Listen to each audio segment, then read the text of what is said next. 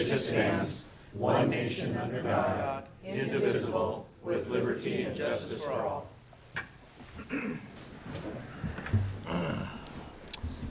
Welcome to the October 15th Post-Fall City Council meeting. And Rhiannon, please note that all council members are present. And it gives me an opportunity to introduce Rhiannon O'Neill, our new executive assistant / deputy city clerk. And I just pretty much call her boss because Deborah did a great job for almost 6 years of keeping me straight, telling me where I needed to be, and not oftentimes where to go, but where I needed to be. And now Rhiannon has stepped in, and between her and Shannon, they keep good track of me, so I really appreciate her help. And this is your first council meeting, so welcome. Thank you. We did start the evening with a workshop on snow plowing, so it's October and the weather feels like we could see snow. So more information to come on that. We do have a few announcements tonight. And we've got a proclamation that I would usually read during an announcement, but those folks are right now at the Coeur d'Alene City Council getting a proclamation read, and then they're going to run out here. So I'm going to save that for mayor comments. Residential fall cleanup is Saturday, October 26th. Pickup will be 1 day citywide. Items must be placed at the street by 6:30 a.m. All items are to be bagged, bundled, or in a garbage cart. Items must not exceed 4 feet in length and 4 feet in width. Furniture, tires, concrete, brick, or hazardous materials will not be picked up. Appliances will be picked up by appointments only, excluding refrigerators and air conditioners. If you have questions, call City of Post Falls 777-4504 or Post Falls Sanitation 457-1820. Trick or treat at City Hall is Thursday, October 31st from 2 through 4:30 p.m. Daylight savings time ends on the first Sunday in November, November 3rd, and you'll set your clocks back 1 hour. Election day will be Tuesday, November 5th. There is a city council election on the ballot. City Hall will not be a polling place. And then I will be giving my State of the City address at the Chamber of Commerce Connect for lunch at noon on Tuesday, November 5th. And we do have some police department awards. Chief.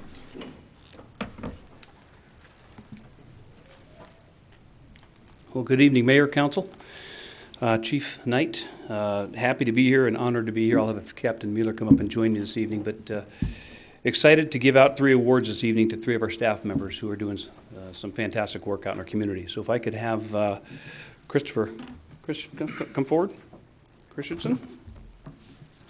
We have Christopher Morozumi, please come forward, and Lukas Crigger. Come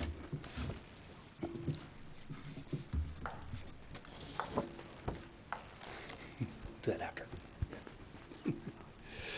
On November 15th, 2011, the City of Post Falls Police Department established the Life Saving Award, which is presented to department members that have distinguished themselves by performing or reacting to a life-threatening situation in a positive and professional manner. The member's reaction to the situation must have saved or substantially prolonged the life of another person, existing with the strong possibility that if action was not taken, loss of life or critical injury to another person would have occurred. On October 6, 2018, at approximately 23:55 hours, officers responded to a report of a suicide attempt where a male had hung himself and was currently unconscious, not breathing, and purple in color. Officers arrived on scene to find that the male's girlfriend had already cut him down from the rope and initiated CPR. Officer Christensen retrieved a defibrillator from his patrol vehicle, while Officer Morozumi started administering CPR. Officer Crigger assisted with situating the male and getting him ready for the application of the defibrillator.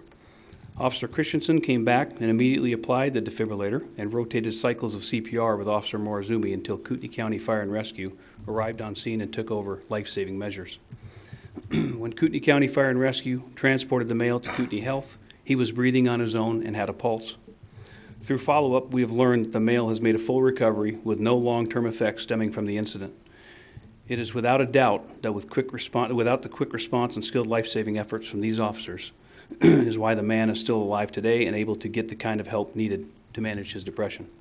These officers are truly a credit to this department. Respectfully, myself, Chief Knight. Tonight, we're going to honor two of the officers. As you know, we have an awards committee, and when these things are sent into the awards committee makes the determination of what awards will be issued out, if any, and when given to the officers. So we'll present 2 life-saving awards this evening and 1 distinguished service award.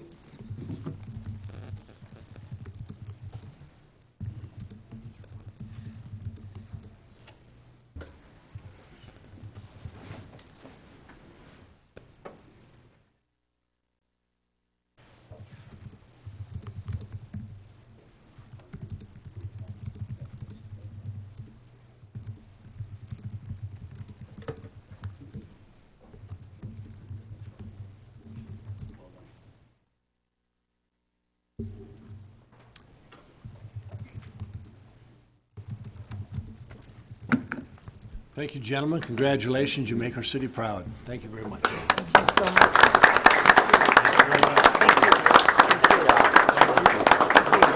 Thank you for all you do. Thank you. I feel safer already. You guys are awesome. Thank you. Always nice to be able to start a meeting with that kind of presentation. Thanks, Chief, Captain, for bringing those folks forward.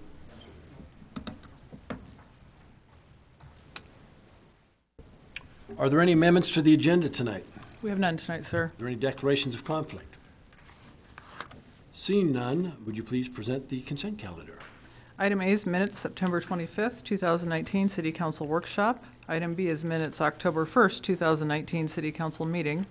Item C is payable September 24th through October 7th, 2019.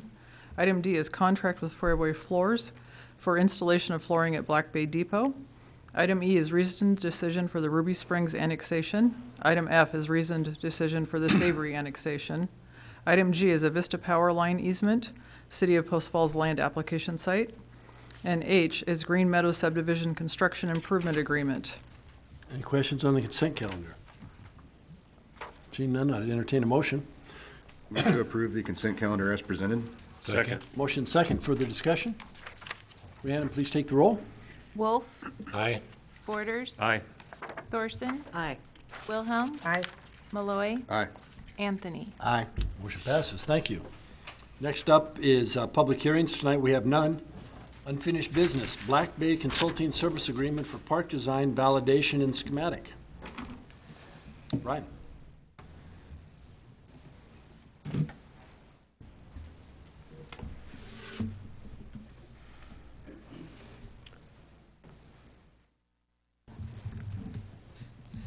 Good evening, Mayor and Council. Brian Myers, Parks Manager, City of Post Falls. Tonight, before you and in your packet is a consulting services agreement for park design validation and schematic design for Black Bay Park. As you know, this has been about a year-long process to get to the point where we're at right now and beginning to move design farther along.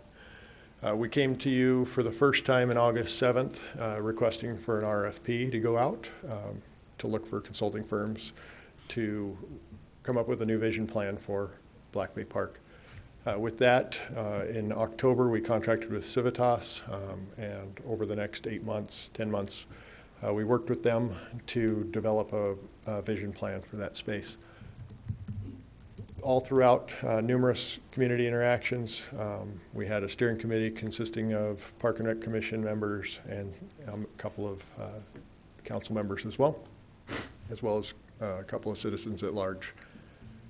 That overall plan was brought back and adopted by yourselves at the August 6th meeting.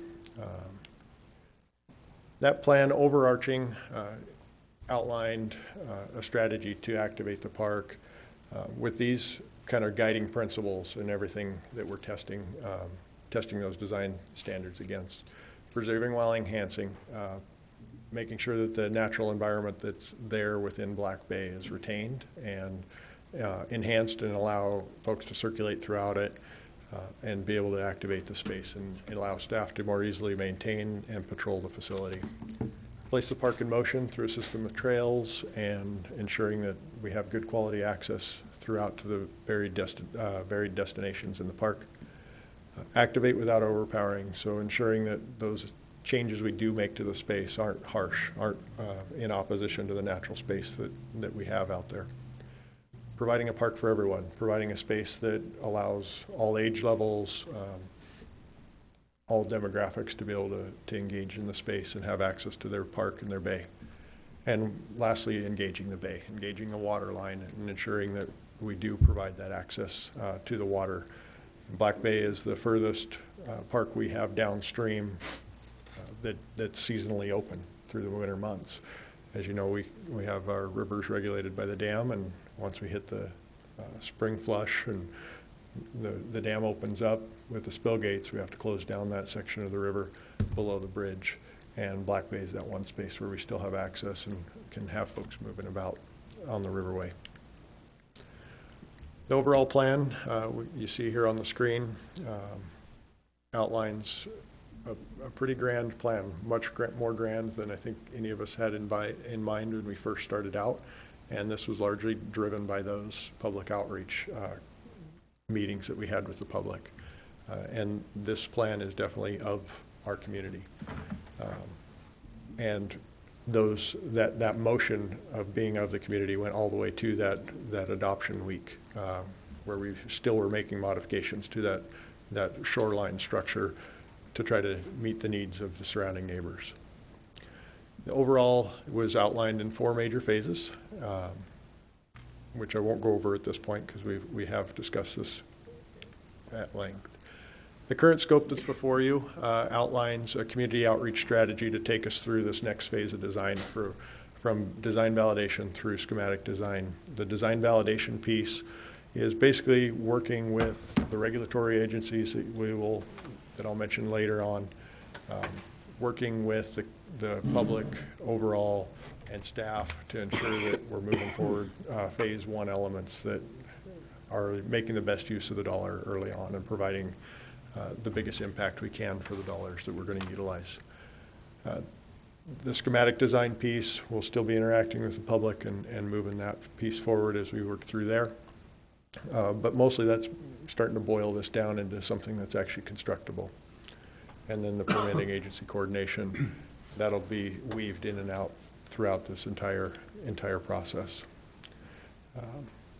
The community outreach strategy, once again, will continue moving forward with the steering committee that was in place at the initial part of this design. So we have some continuation there. We'll continue to have open public community meetings, and we'll continue to have updates to Park and Rec Commission and yourselves as we move throughout the next phases of design. Design validation. Once again, this is exploring that phasing strategy in more detail. In particular, the parking lot improvements. How much of those do we want to move forward right now? That was a pretty big ticket item within phase 1, removing the existing parking lot and relocating that along 3rd. Is that the right time for us right now?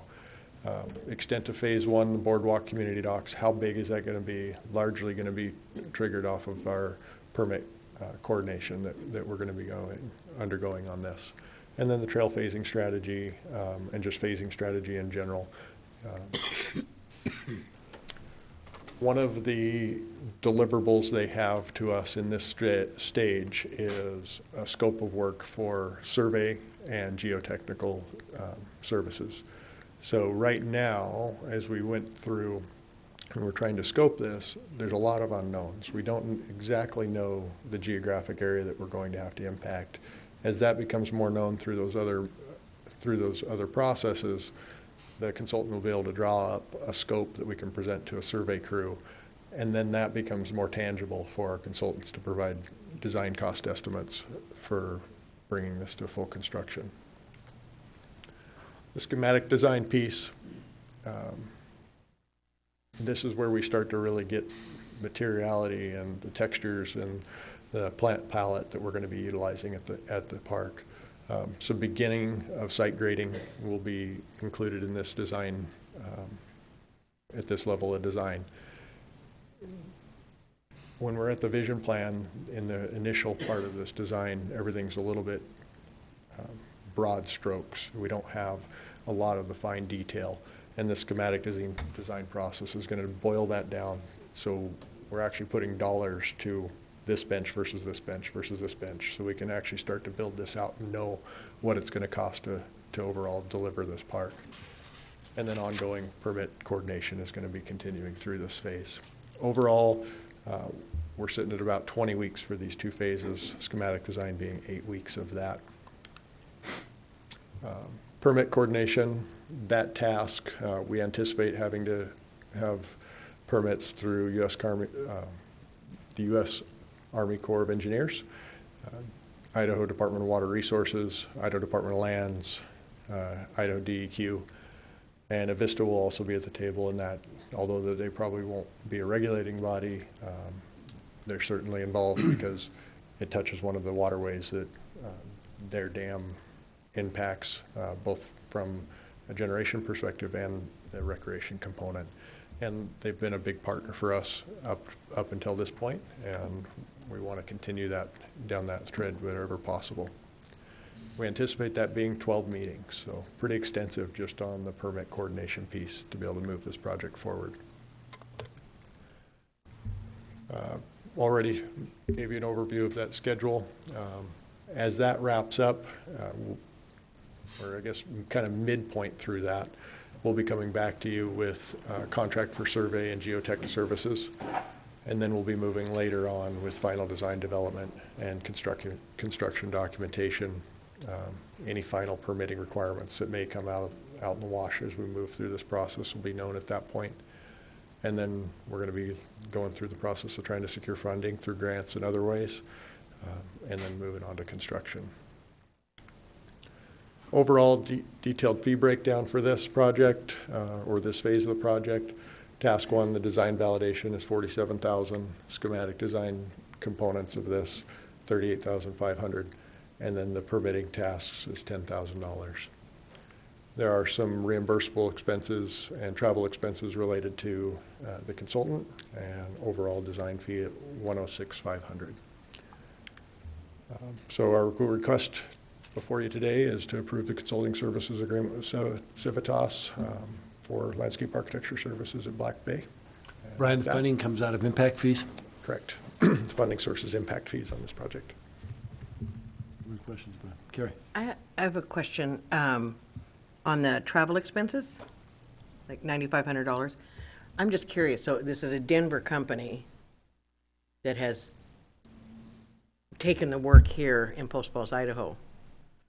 Why are we, whether it's impact fees or however it is, why are we paying their I would think that would be a cost of them doing business outside of Denver. It's just the way they structured that fee breakdown. You know, they could have lumped it into their overall and put it in as overhead, but it's just the way they chose to outline that. We've experienced that with our Park and Rec master plan and other plans. Even if we have a firm out of Spokane, we'll see that as a line item where they'll have travel-related expenditures and reimbursables listed. So not uncommon. There's quite a few visits on this visit or on this scope. Flights out of Denver are not terribly expensive, but so. That's Steve Gopher. It's just fine. In our last meeting that we had with Civitas, when he put prices to the park, they were all very general compared to on prior project they maybe had in Denver or other areas. Will this give us more reasonable updated costs on it? Once they're done with it, they'll have it nailed pretty close to what the final cost will be? It'll definitely be much closer. At the earlier phase, you know, you can change varying types of wood and it will drastically impact that deliverable on that boardwalk facility. So as we work through that schematic design piece and we choose what that exact construction is going to look like, we'll start to see real numbers or closer to real numbers. Granted, we're still going to be a little ways out from construction, so we'll have some cost escalators in there with date of construction versus date of design. But you should have enough to be able to go out to bid? Go out to bid, or definitely go out for grant, to start to seek grant funding. Okay. Yeah. Ryan, I know it's kind of late in the game, but my only concern is the scope of this whole project. I mean, we're paying over $100,000 for a design that probably isn't going to get built out for several years, maybe even like 10 or 20 years. My concern is that we're going to have a plan there that is probably going to have to change. Is there a better way to do this? I mean, to have one part of it designed first and then see how things all settle out and build out, and then design on top of that? Or Sure. do we really need to do this whole all-in-one thing that may not ever get built the way? I think that we're on the same page with the approach we're taking with this. So largely, we're doing that vision testing piece. So we're dialing ourselves in, so when we scope that geotech and the survey, we have a more known quantity of what we're going to actually be doing final design on. The schematic piece, we anticipate that most of that work will carry throughout each of those design phases. There might be slight little updates, slight little tweaks that'll happen in later phases, but when you start to detail out how a bench goes in the ground with this project, that will be the same bench that goes in the ground with each of the following phases. So we have some uniformity across the whole park. So by going with the design validation and the schematic design with this contract, we kind of narrowed down enough that we are able to carry these dollars through the later phases of design, rather than go into full detail design, full construction documents with the first phase, and maybe have to throw some of that out because it only fits with phase one. So that was kind of the mindset that we had in structuring in the agreement this way with them. Okay. Brian, does this also affect our ability on grants that you have to have some of the design work scoped ahead? It does. You definitely need to have some solid figures as far as the cost. The more public interaction you have, the more touch points you have with the community throughout a design process, the more competitive we're going to be on that scoring item as we go out and look for those grant funding items. So by doing this way, we're going to leverage those dollars in that way to help find outside partners to actually build this. So I don't know if that fully answered your question, but. I think so, yes. How you do? Steve? Okay, I think one key to the success of this will be the permits from all the different agencies. Is the city going to be the lead agency on the permitting process with Civitas giving you the backup information for that? Or is Civitas going to be the main people meeting with the? Civitas is the lead, and they're bringing on a consulting, a sub-consultant with TO engineers for this phase, because TO has got a lot of experience on the Spokane River. When they reached out to them, they felt really, really confident that they have a good pulse on what's going to be required and had some good strategies to how to help begin to navigate that process and those conversations.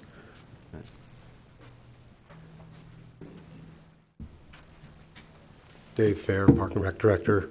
I think to play upon that, one of the things that we're looking at is if we have to go to the Corps of Engineers, a 404 permit, very extensive. I dealt with that back in Skagit County years ago, back when I had darker hair and gray matter that could remember all those things. So part of this permitting is we pulled it back instead of just going full board, was to try and reduce that, because we don't want to get into a project that says we have to go into that extensive of permitting where it takes a specialist.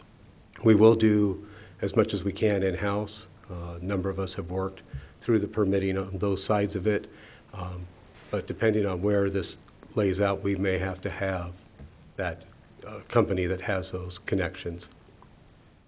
So hopefully that answers The it. technical detail. Yeah. On it. We know our limits of our ability, so we'll do what we can, but at some points it's better for us to contract out. Okay, thank you. Linda? Well, I guess how I feel about the situation is we've come this far. I was publicly against the dock going out into the river, but if the Parks Department feels like this is the best way to go, I feel like the city hires these people and they have the expertise. So it looks like it's an action item and you need a motion. Yes, please. And I would move to approve the Black Bay Park Consulting Services Agreement for park design validation and schematic design. Second. Motion second, further discussion. Roll call, please. Borders. Aye. Thorson. Aye. Wilhelm. Aye. Malloy. Aye. Anthony. Aye. Wolf. Aye. Motion passes. Thank you. Thanks, Brian. Next item on the agenda is citizens' issues, and this section of the agenda is reserved for citizens wishing to address the council regarding a city-related issue that is not on the agenda. Chief. Mayor and council, for the record, my name is Warren Merritt. I'm the fire chief with KCFR. I'd like to add on a couple of comments and first congratulate the officers that have been engaged in the life-saving activity. I was penciling down and remembering about 6 or 7 years ago when Chief Hogue was here, and we gave 5 AEDs to the police department, and under the continued leadership of Chief Knight and the Post Falls Police, we're a proud partner today, and now they have an AED in every patrol car. So it is a very worthy investment, and the partnership we have with the City of Post Falls Police Department is second to none in terms of delivering emergency services within the city here. So we're real proud of that. The other thing I wanted to add on tonight too was on November 3rd, when you change your clocks, please check your batteries and in your smoke detectors, and to know that there are 10-year batteries out there now that have a lithium battery. So each battery has a birthday, and so if it's more than 10 years old, it's time to replace it. And then at the council, I'm sure they're aware of this, but I shared this with the city staff last week, that we were able to obtain about a $1.1 million SAFER grant. This is going to allow us now to hire 6 additional firefighters at Kootenai Fire and Rescue, so we're rapidly in the hiring mode and expect to have an academy on or about the first of the year. This is going to offset 75% of the costs for the first 2 years for those 6 individuals, and then 35% of the costs for the next 3 years. And then we anticipate continuing the funding of those members once the URDs begin to close. So this is adding a third person to the heavy fire apparatus. And what that does is it allows a team of 3 to be on each of those every single day. There are times now when we only have 2 on an engine company. And when you get to a house fire and there's potentially somebody trapped, this allows us to enter the structure, extend a hose line, do a search and rescue, and put the fire out all at the same time. So this is a matter of efficiency, both in terms of the fire ground, but it also adds to our ability when we're in the most complex EMS or rescue calls as well. As you know, the police department responds when we have CPR calls, and really they go to all the calls of this, which is cool. But on the most critical calls, they lend a hand in first aid and do CPR. And so this allows us to do what they call rapid sequence, or rather that we can do rapid CPR. And so we rotate out every minute or so, or every 100 compressions. And they're part of that team. Well, this gives us 1 more firefighter that adds to that ability as well. There is direct links between the sequence of CPR and survivability from out-of-hospital cardiac arrest. So it's very important that we maintain that. And so this additional staffing allows us to be more efficient, and more importantly, it allows us, our firefighters that are on the fire trucks, to be more safe as well. So just want to share that bit of good news, and thanks for giving me a few minutes at the podium. Thanks, Chief. We appreciate the working relationship the city has with Kootenai County Fire and Rescue. Anyone else? Seeing none, the next item on the agenda is new business. First is a mobile vending ordinance. Jamie.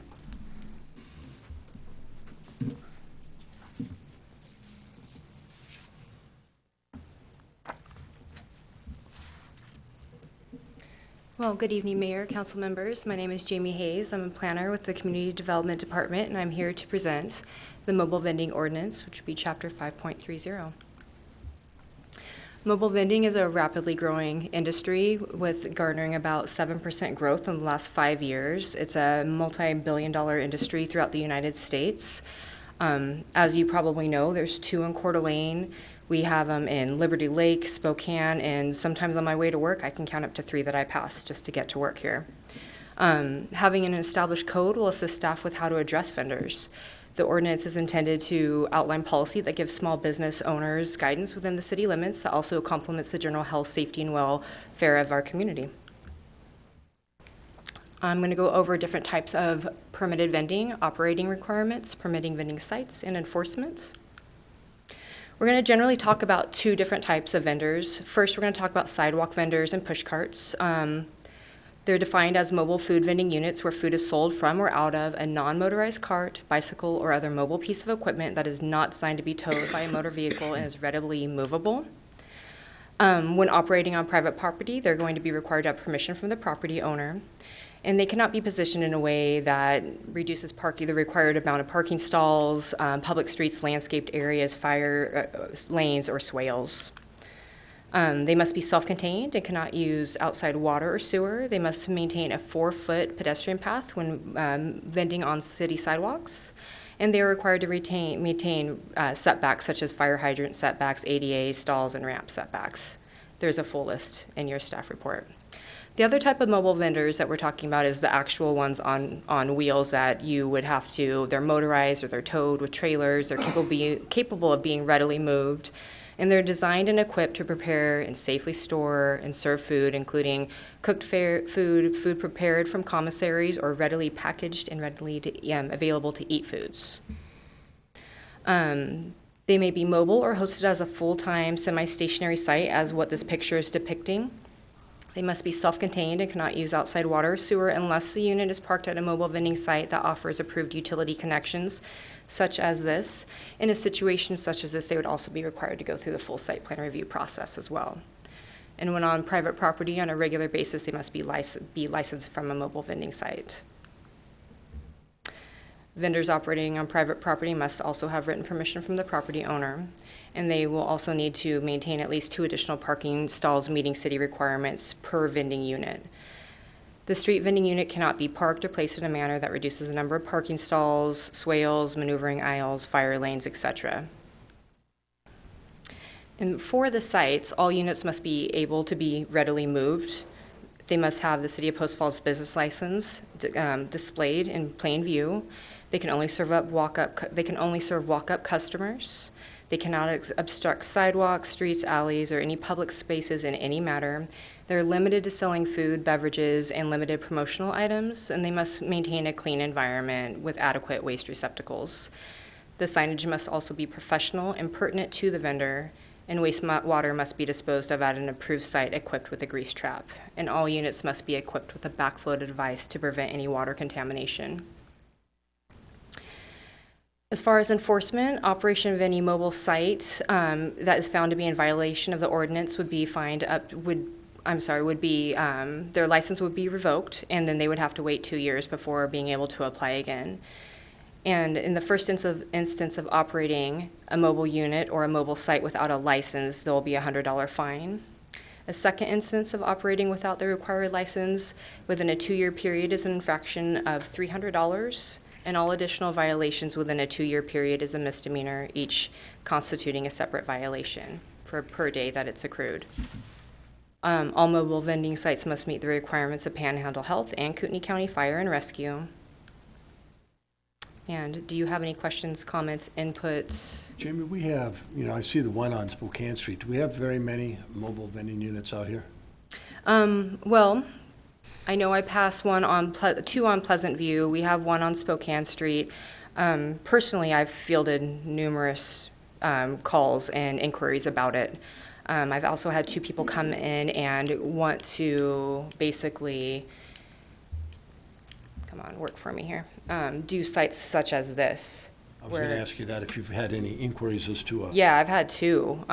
One down here and one across from the hospital on Mullen. They're just inquiries. People are curious about it. It's a really popular thing. I mean, I was just down at the park in a different city, and there's hot dog vendors, and I think it's a really common thing that it might be unavoidable that they're coming in, but I think that this just maintains a safe way to deal with it, so we have quality products. When we drive by, it looks nice, it looks clean, This is similar to what Hayden just approved, is it not? This is the Prairie Pavilion. Mm-hmm. Yeah, this is actually at 11:15 in the morning, and you can see all those people lined up. I was a little bit surprised by the diversity of people and that people were there so early. Okay. It was a beautiful day, though. Steve? I know, Jamie, the Parks Department has their own policy as far as mobile vendors for their activities. This ordinance doesn't affect the Parks policy events, so they're No. 2 separate entities. Okay, Basically, good. yes. And I got a second question. Does this affect at all the little ice cream trucks that go around town that have been going on around for? Kind of a stupid question, I mean, but. no, it's not a stupid question, not at all. I mean, I It's been think going that forever, I you think know. that that's a great question because that's definitely part of it. And so, no, it wouldn't affect them in any adverse way. I mean, Okay. I think that from the ordinance that you have, I think that we require, besides the people that are selling ice cream with their music going, that we Yeah. kind of limit the distance of how far you're going to be able to hear their music. But as far as ice cream vendors, no. They're good. They're Yeah. really mobile vendors. They are truly mobile vendors, yeah. And this, then this does kind of cover all three versions of it. You have the sidewalk vendor, the one that is rolling around, going site to site, and then the semi-permanent ones like this that, obviously have to be readily moved if needed. Thank you. Yeah.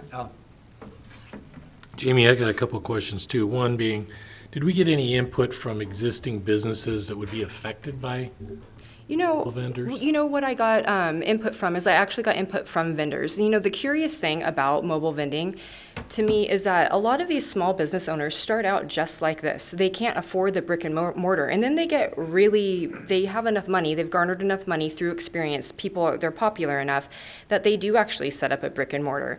The Bunker Bar came from the Coeur d'Alene area, the Bunker Burgers, I should say. He came in, he talked to me, he was curious about a site, he found a site. They were popular enough that they bought that place on Spokane right there, and now they're running a business in Post Falls. Okay. My second question was this new policy. Is it consistent with what we see in like Coeur d'Alene and Hayden, so that a vendor doesn't have to jump through a whole different set of hoops here than they do someplace else? I think that the ordinance that has been drafted collaboratively with city staff is a fairly straightforward, easy to get through ordinance. That was the intent of it, yes. I would say less tedious, in fact. Okay. Okay. Thank you. So my question is, when I went through there, if it's there, I just didn't see it, and I Okay. thought I was reading for comprehension. Okay, let me get prepared. The permit fee, The permit fee is going to be a standard business license fee. okay, and then that is good for A year. a year, okay. Lynn? Jamie, who's going to enforce this? I Well, have just concern like- about the technicalities that you've got in this plan, grease traps, the sanitation part of things. That really kind of falls to the health department regulations. I've worked extensively with the Panhandle Health on this. Their response to me was very grateful for covering as many items.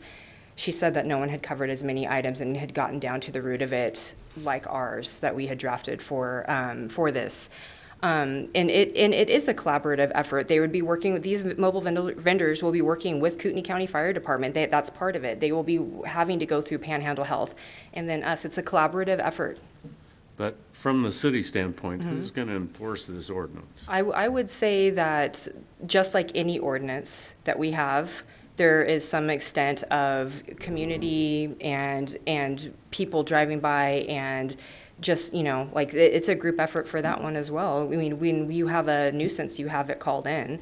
I don't think that these people are trying to come in and the last thing they want to do is sell something that's going to get somebody sick. That could definitely be the demise of that business. Councilor Borders, if I might, this is largely going to be driven out of community development. There are pieces of this that will touch public works as well. You mentioned the grease traps. That's a real issue that we run into occasionally with people draining their their water into storm swales and essentially plugging up our dry wells. Much of this we've tried to keep it as easy to enforce as possible. For instance, on the grease trap, we want to know where they're disposing of their gray water. That's essentially what we're asking is tell us where you're going to dispose of this so we can make sure that they're set up to handle this. If you tell us that you've got an approved site, we look at it and it's approved, you're good to go. It's not going to take, hopefully, a lot of time. There is, frankly, a dearth of areas where you can dispose of that type of water. I mean, your typical RV dump isn't set up to handle grease. So it's going to be an interesting thing to get over, but that's not unique to us. Other cities have the same concerns and same requirements. Okay, Lynn? Yeah. Linda? And Jamie, you're just looking for us to make a motion to bring back an ordinance, correct? Correct, and to see if you have any input or any amendments you want to see, anything. Any additional comments? Well, I would make a motion to move that we have staff bring back an ordinance for approval of the mobile vending. Second. Motion second. Further discussion. Rhiannon, please take the roll. Thorson, Aye. Wilhelm, Aye. Malloy, Aye. Anthony, Aye. Wolf, Aye. Borders. Aye. Motion passes. Thank you. Thanks, Jamie. Next item up under new business is the resolution to endorse the City of Post Falls pretreatment plan. Right. Do the sanitation. Good evening, Mayor, members of the council. Craig Bornpool, Utilities Manager for the City of Post Falls. And I'm here to talk to you tonight about an endorsement of our pretreatment program for the City of Post Falls and a resolution. So our Public Works Director, John Beecham, presented to you in March on pretreatment, gave a good background of the issues. I'm not going to rehash that whole presentation, but we're available if there's general questions about industrial pretreatment or any of the aspects related to the program. What I'll do is just maybe give you a little bit of an update on our application and then present what we're looking for tonight. So as we are preparing our application to implement the industrial pretreatment program, several documents required updating. We have done that and they are complete and ready for submittal. Rathdrum was obligated to enact a similar sewer use ordinance to ours. They approved that last week at their council meeting, so that's ready to go. And as we were compiling all the information for our application, we identified a need for a statement of endorsement of the program as part of the federal regulations. So federal regulations basically indicates that the submission shall include a statement reflecting the endorsement or approval of the local boards or bodies responsible for supervising and or funding the publicly owned treatment works pretreatment program if approved. So that is you. So with the help of staff members, we fashioned that into a resolution, which is further down on the agenda. So this isn't an action item, but I did want to present it and stand for questions that you may have related to the resolution before you get to that on the agenda. So it's something we're doing now, but we just need to have an endorsement to provide to the proper governmental agency to say that we're doing it. You said it much better than I could. If you want this this spot, I'll let you take it. No, thank you. That's the extent of what I would know about pretreatment. Yeah. Any comments, thoughts, input? Gotta have it. Yeah. Thank you for your time. So we need a motion to... That's coming up. No motion at this point. Okay. Thank you, Craig. Thank you. Are we ever going to be done with the wastewater stuff? No. As soon as people stop flushing. Job security. That's find a commodity everybody needs. Next item up is the ordinances and resolutions, and we have two resolutions. Move to approve the resolution Savory Comprehensive Plan Amendment, file number CPA 0002-2019. Second. Motion second. Further discussion? Roll call, please. Wilhelm, Aye. Malloy, Aye. Anthony, Aye. Wolf, Aye. Borders. Aye. Thorson. Aye. Motion passes. Thank you. And the second resolution. Move to approve the endorsement of the City of Post Falls pretreatment program. Second. Motion second. Further discussion? Roll call, please. Malloy, Aye. Anthony, Aye. Wolf, Aye. Borders. Aye. Thorson. Aye. Wilhelm. Aye. Motion passes. Thank you. Next item up is administrative and staff reports. We're getting an update on the new community events in Post Falls Parks. Brian.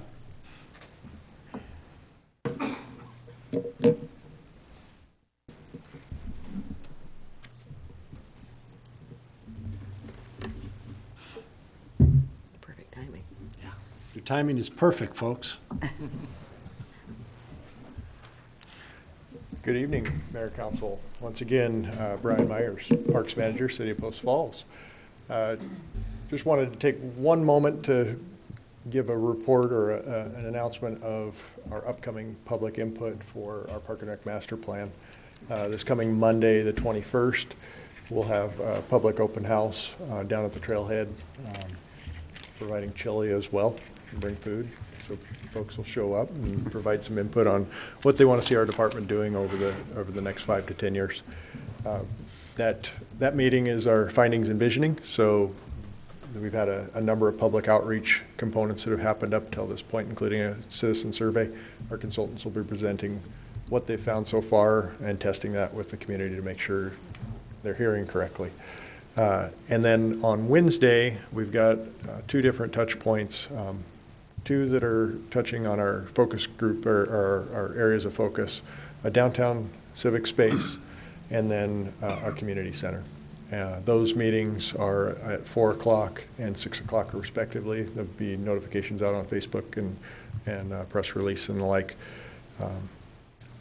Those items, you know, we're wanting to get initial feedback on where we're headed with those directions. So from there, new community events that we've had in Post Falls Parks this past year. We started off the season in a rainy May, but had a very successful, very well attended Downtown for a Day event. Tullamore Park dedication, Live After 5 summer concert series. We dedicated a park out at Crown Point. And then we had a water luncheon festival at the end of the year.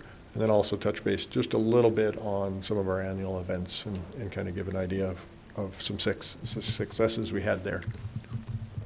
Downtown for a Day started out, you know, it was a kind of a sketch of where we were started out and the vision we had overall of where we were headed with that event. Took a lot of folks, you know, a lot of folks throughout the whole community, throughout our whole city. City staff pitched in to make this happen.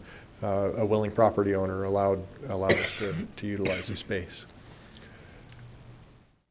City staff erecting the infrastructure necessary to support that event. And then a downtown activated for a day. Really remarkable the number of folks that circulated in and out and throughout that event, throughout the day. Vendor feedback was great. Public feedback was great. We all would have liked a little more food, and we all would have liked a little more sun. But other than that, very well received. And kind of foreshadowing what's coming, we've selected a couple of dates, May 15th and 16th. It'll move to a two-day event for Friday, Saturday this coming year. Tullamore Park dedication happened on June 21st. Wonderful event, great, very well attended by the community.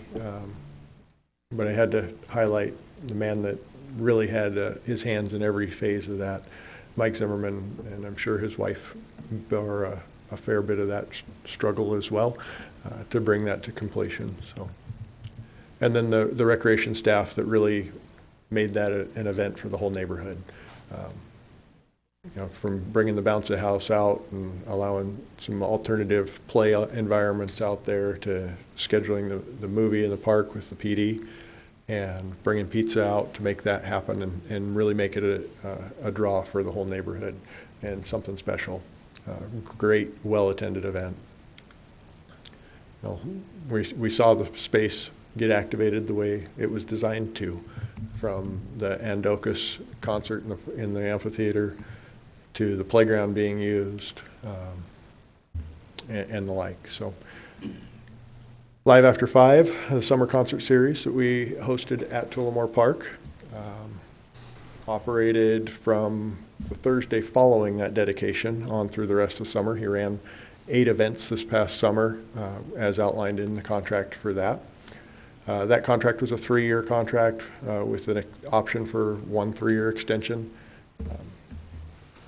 Their setup didn't start until probably 11 o'clock each day, relatively quick setup, 11 to 12, and they were up and running ready to be running at 4:30.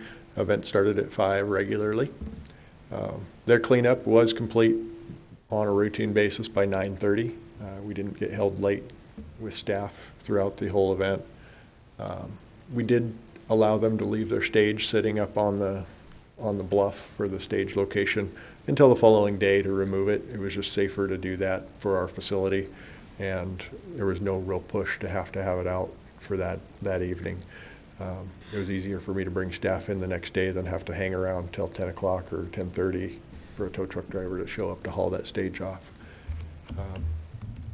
KCFR came out and walked the facility the first week, and they were happy with the setup, had no issues with any of the vendors that I had heard. And then, other than that, this overhead shows a picture of what that event looked like, the first setup. This was a picture that we grabbed off of our Facebook page that an individual shared with the city and the event promoter of what the space looked like all set up. Public feedback for the event. I shared a handful of Facebook messages that were in your council packet, so you could review those if you so choose. But generally, online through Facebook, social media outlets, the overall feedback was positive. They enjoyed the variety of music that the promoter was able to bring. They enjoyed having the access close into their neighborhood and not having to make the drive into Coeur d'Alene. Comments like well organized, great venue. A number of the artists really enjoyed the venue. They got blasted by the sun in the late evening, but definitely enjoyed the venue. One concern online, this was about the bulk of our concerns we received on Facebook, was where are people going to park? And we had, in your council packet, we did a research on whether or not we had any calls for complaint to the police department, and we received 0 complaints related to parking associated with the event. Attendance at the event, total attendance for the year, 4,338 people. This doesn't include staff associated with the event promoter or staff associated with any of the vendors. Weekly average of 542. Most attended event was 830 people. That was on the second show, I believe it was, July 18th. Least attended event was 278. That was the last event of the year. And weather was starting to turn a little bit at that point. But, I'd be amiss if I didn't mention that we did have a few issues here and there throughout the event. The PD did receive 2 anonymous calls related to noise. We did have 1 email string that was received by city staff, and city staff interacted with 1 individual. And that individual has asked us to play an audio from his residence a couple houses away. So we'll play that here in a moment. And there was 1 email received by the event promoter. I should mention that the email string received by staff was received on the 22nd or 23rd, somewhere in that neighborhood. So there was only one concert remaining for the season. We had slated to measure at the little neighborhood community park that's right across the street from his residence. That was missed, so that is on me and my staff for not arranging for that to happen. But we did document the sound levels at our property line. We just didn't make it into the neighborhood like we had planned to. The email to the event promoter was received the day after the last show of the year, and the general consensus on that was that they had a young child and it was bedtime right there towards the end of the show, and they'd appreciate if it was just a little bit quieter, but they were overall positive of having the event in the neighborhood and in the community. And kind of bringing that forward and making Tyler Davis, the event promoter, aware of these occurrences and the concerns that were being raised by a few of the neighbors. He stated that his goal is not to be a nuisance to the neighborhood or the community, and he's open to discussing modifications to find some common ground there. So with that, let's see if this is me learning new tricks here, see how it goes.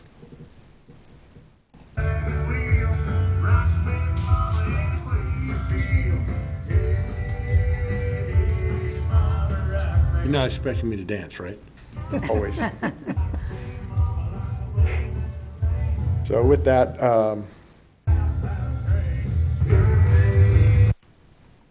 we don't know where exactly it was taken, whether or not, how it was captured. Unfortunately, we weren't able to take a sound level measurement along with that audio. That would have been the best case scenario.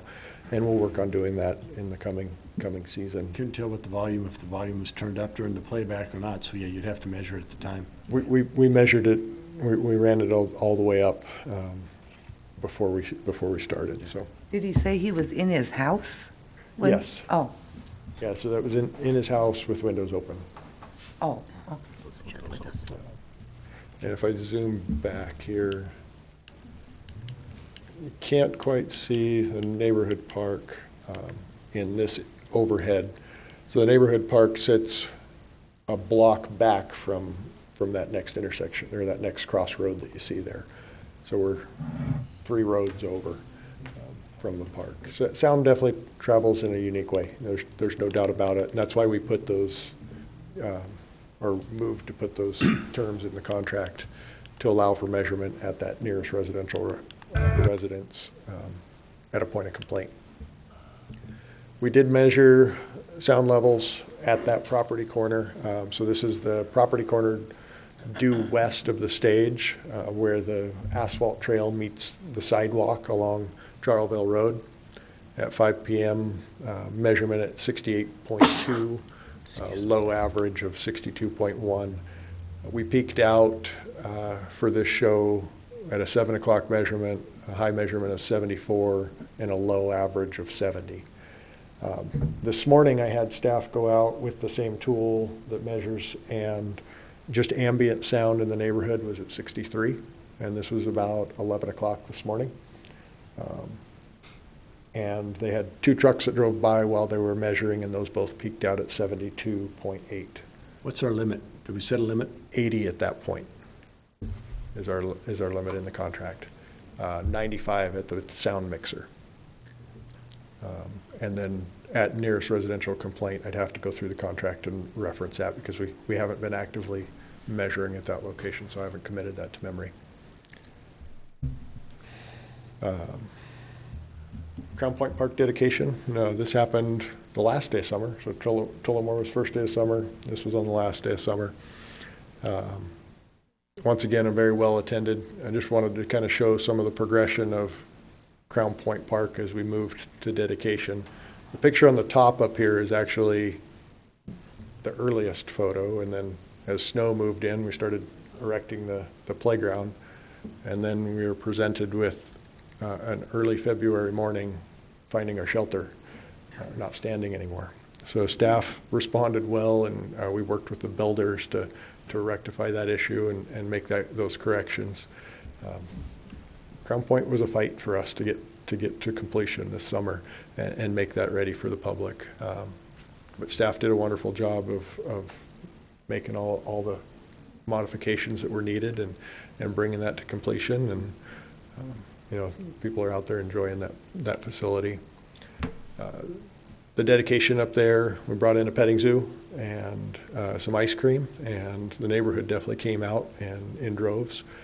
Tracy hit the nail on the head with this one to really find a good fit for the theme that we had with that neighborhood park, and it was well received. Water Lantern Festival. This happened first weekend of September, and unique event for us, and an opportunity to celebrate the river.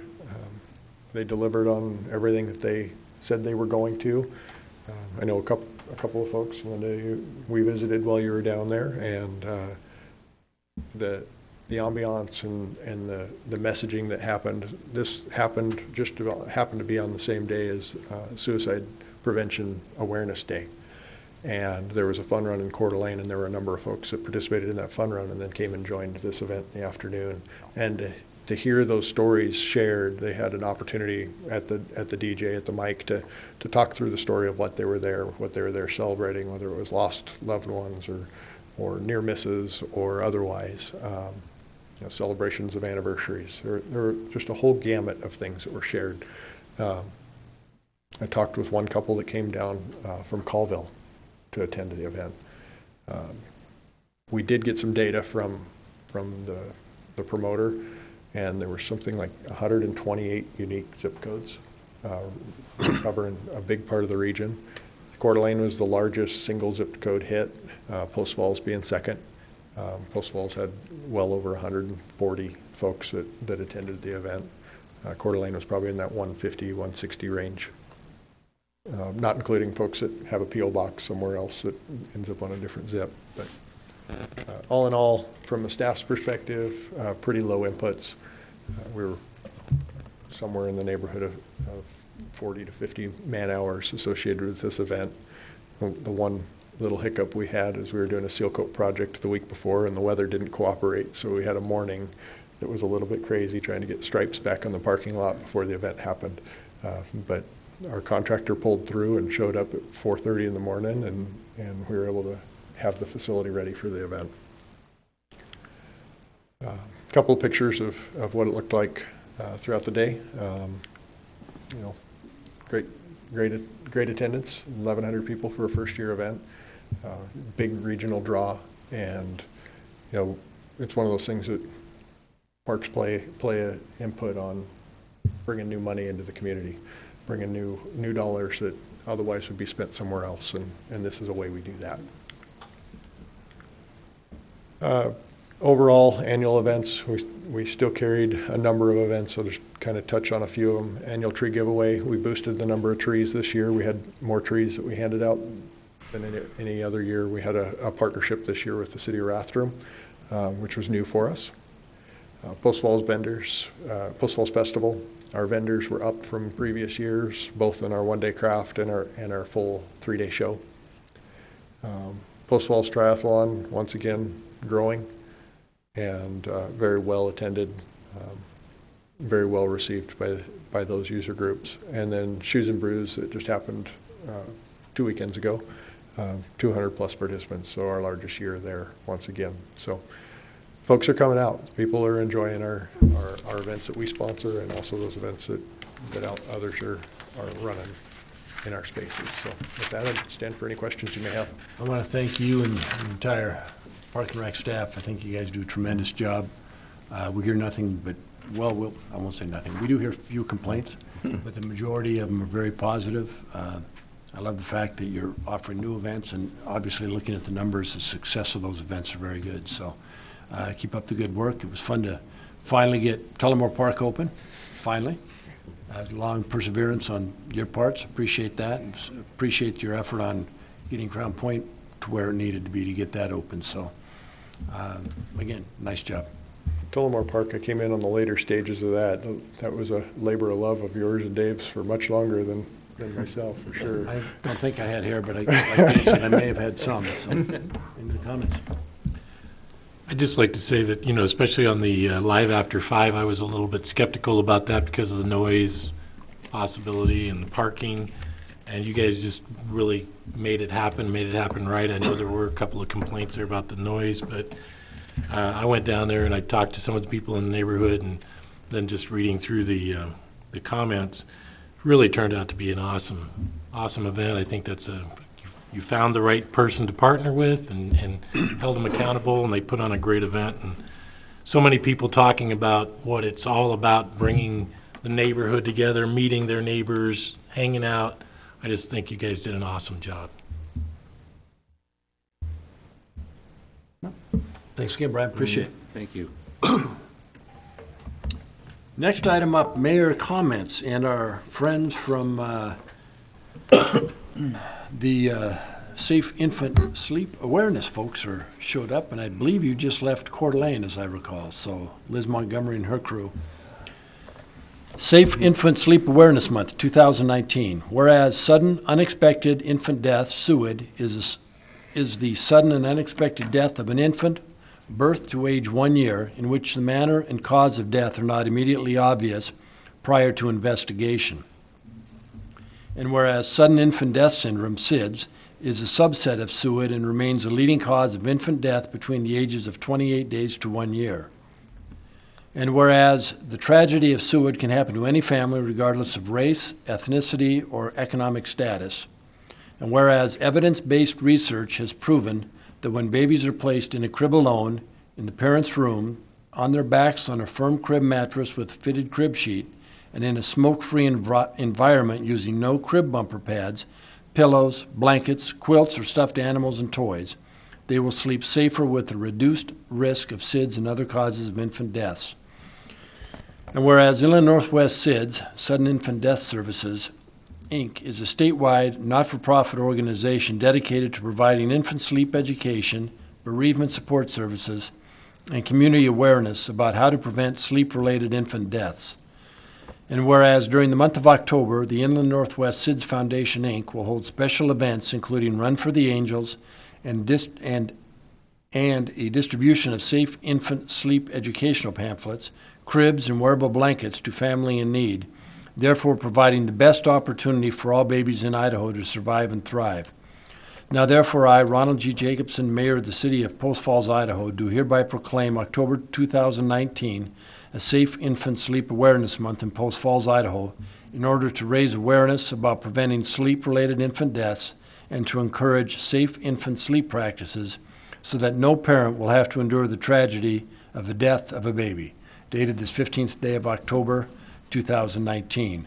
And if any of you have not had the opportunity to meet Liz Montgomery and her crew, you're missing a wonderful opportunity. It's the amount of work that these folks have done is tremendous.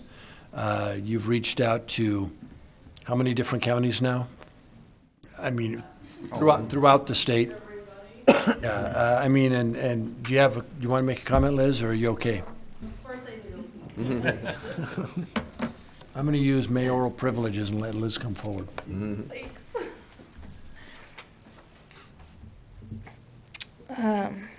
So thank you for taking the time out and being flexible with us today.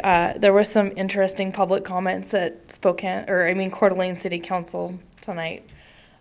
They're passing the Ironman, or hopefully passing Ironman, so it took a lot longer than we expected.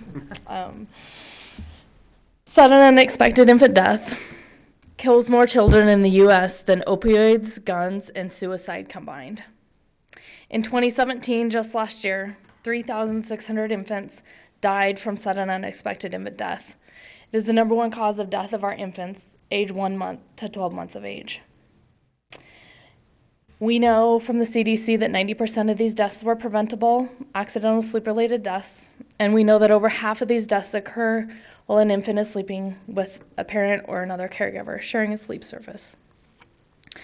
According to Idaho State Vital Statistics Health District 1, which is our health district, we have the second highest SUID rates in the state of Idaho. For every 100,000 infants born in Health District 1, 131 will die from sudden unexpected infant death, compared to 87 infants per 100,000 live births in the state of Idaho. In Kootenai County, approximately 3 infants die every year from sudden unexpected infant death. 3 children who will not celebrate their first birthday, 3 children who will not visit the Cataldo Mission on their 4th grade Idaho history tour, 3 children who will not graduate from Post Falls High School, 3 devastated families who will continue to live their lives with broken hearts. I'm Liz Montgomery, Executive Director of Inland Northwest SIDS Foundation. It's an honor to be here today to witness the reading and signing of a proclamation by Mayor Jacobson that will bring awareness to sudden infant death and the immediate and vital need for safe sleep education for our families in Post Falls and for anyone caring for an infant.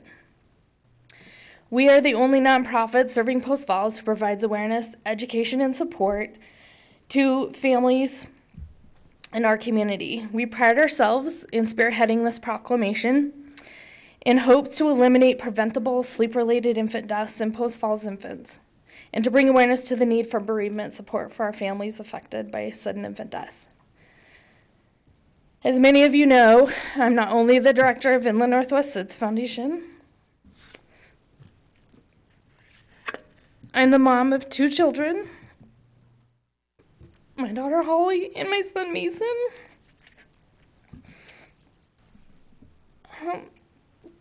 who died in 2003 from a sleep-related accidental death at 5.5 months old. Although his death was labeled SIDS at the time, we know that that was the term that we used for all of our infant deaths back then, really, that we didn't know a cause of.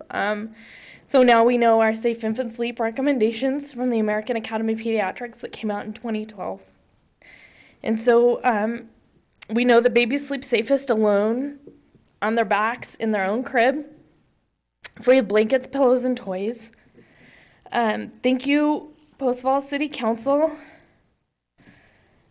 Chief Knight, and Kootenai County Fire and Rescue for your support. I know I've trained all of your staff with my medical director, Dr. Webb, and we can't tell you how much your support, your encouraging words, your donations, your volunteer time to our foundation means, and how it impacts our mission and the work that we do here in Post Falls. So together, we work as a community to continue our education and to support our families who've suffered the death of an infant through signing this proclamation and bringing awareness. So thank you very much, and thank you to our community for all of your support. Thanks, Liz. And the work you've done is absolutely amazing. And you say you've helped in Post Falls, but you've helped not only in Post Falls, but all of Kootenai County and the state of Idaho. And the work you do is truly commendable. So thank you very much. Thank you.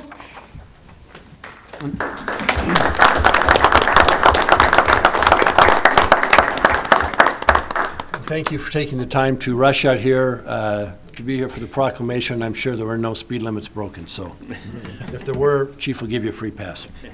Are there any council comments tonight? No. I'd just like to add that my wife and I raised 5 kids. We made all those mistakes, all the things we learned from Liz.